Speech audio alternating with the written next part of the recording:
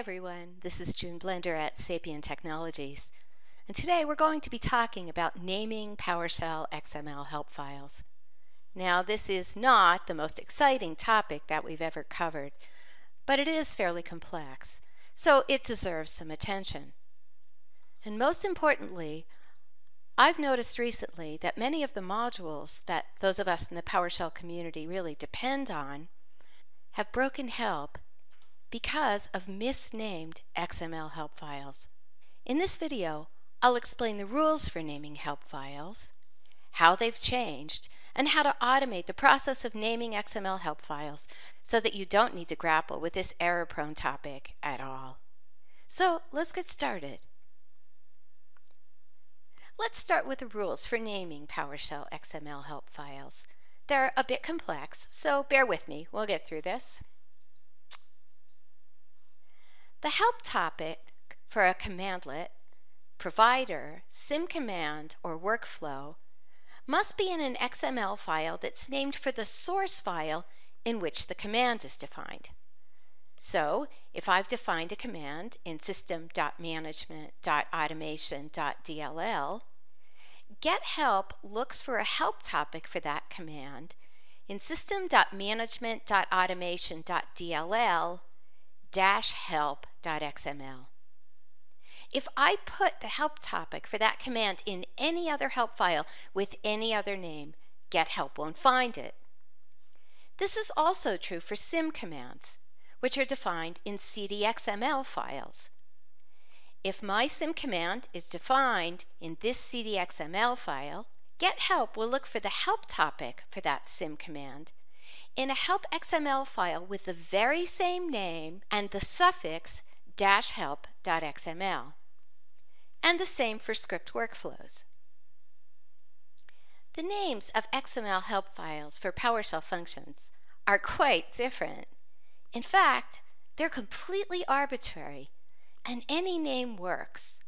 The functions that are defined in a source file, like a PSM1 file, can be in any help file. They can be in the same help file, they can be in different help files, and they can even be in help files that are designed and named for other command types, like a dll-help.xml file. But the function requires an external help comment keyword to associate the name of the function with the name of a help file. Let's look at a real-life example to make this a little bit clearer. Here I have a test module, and it has two functions, and this getGoodnight function has an external help comment keyword that tells PowerShell that the help topic for getGoodnight is in a pure XML help.psm1-help.xml file. This function is placed in a help file that's named for the PSM1 file in which it's defined. Now, that's a best practice, but it's not required for PowerShell. And you can see that the sibling function of this function, getGoodMorning, has an external help comment keyword that tells PowerShell that its help topic is in a file called wacky-tacky-monster-doodle.xml. But to PowerShell, it works just the same. Let's test it. So here, I've imported this pure XML help test file, and I verified that good old wacky-tacky-monster-doodle.xml is placed in a language-specific subdirectory of the module's installation directory. And now, when I run getHelp on the GoodMorning function, I get the help from the XML file.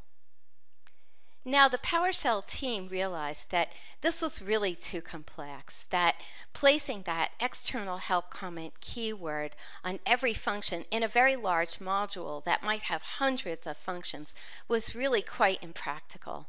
And they were also having trouble with sim modules that might have hundreds of sim commands, each defined in a separate source file. So they added some code to getHelp to make it easier for us to name XML help files. Beginning in PowerShell 4 for manifest modules, and completed in PowerShell 5 for modules of all types, you can now name the XML help file for the module instead of for source files in the module. So for example, in our PSCX module, they could choose to name their help file pscx-help.xml. Or for Microsoft.PowerShell.archive, they could just append that -help.xml not to the name of a source file, but to the name of the module file, and GetHelp will look for it. This works for all module types, for all command types, and no external help comment keyword is required. But the catch is that even though it's backward compatible, the code was not backported. So if you put your XML help in a file with a module-based name, it will not work in manifest modules before 4.0 or script modules, binary modules before PowerShell 5. Now, I've been studying this for quite a while. It was my job to create XML help files and to teach others to do it. And I acknowledge that this is a really difficult thing to do. So let me show you how to automate it so you never have to think about these rules again. The task of naming XML help files for PowerShell, especially in a module that has multiple source files, is so complex that it's better left to automation. In PowerShell HelpWriter, in every version, it does automatic naming of your help files for you. So let's look at an example of just how complex this can be. This is the DNS Server module in Windows Server, and it's a SIM module. It has multiple CDXML files. In fact, it has 50 CDXML files, and they all export SIM commands.